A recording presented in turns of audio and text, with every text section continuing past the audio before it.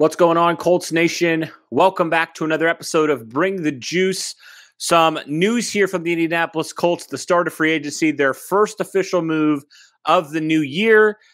The Indianapolis Colts bring back one of their own. They re-signed tight end Alie-Cox to a 3-year deal worth around $18 million, so just about $6 million per year. The Colts bring back Mo, and I think first reactions, obviously, this was a signing that needed to happen. The Colts needed to bring back Mo, especially with Jack Doyle retiring this offseason.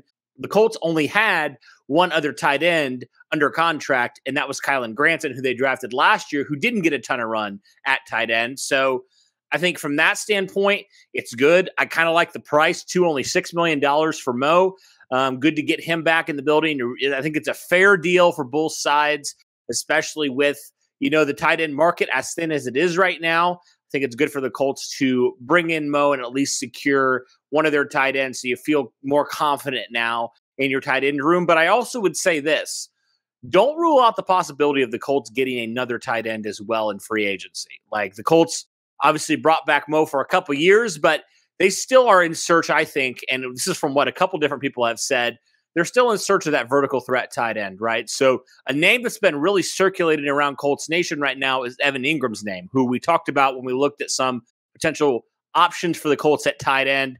I would be personally not opposed to that at all. I think he's obviously very talented. He's a first-round pick, and he can really stretch the field in ways that, let's be frank, Alie-Cox or Kylen Granson at this point, they can't do that. So obviously, this is a move that it's not like, oh my goodness, this isn't like ground shaking or anything, but I think it's good for the Colts to bring back Mo, keep their tight end room mostly intact up to this point.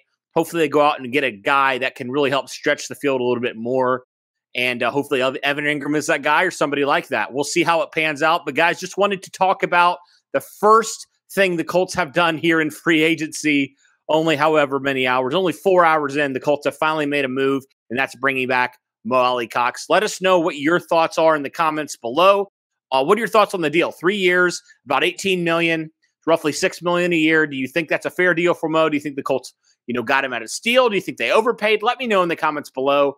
But thank you guys so much for tuning in. Obviously, keep it here for all the news in Colts free agency. I'm thinking that in the next couple of days, the Colts are going to be a little bit more active.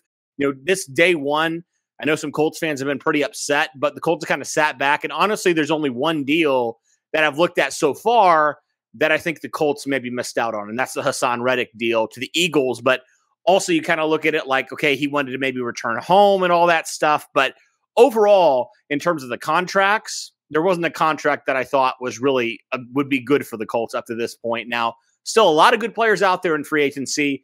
We'll see how the Colts go about it. They still have a lot of cap space and a lot of holes to fill. All right, guys, thank you so much for tuning in. As always, guys, go Colts.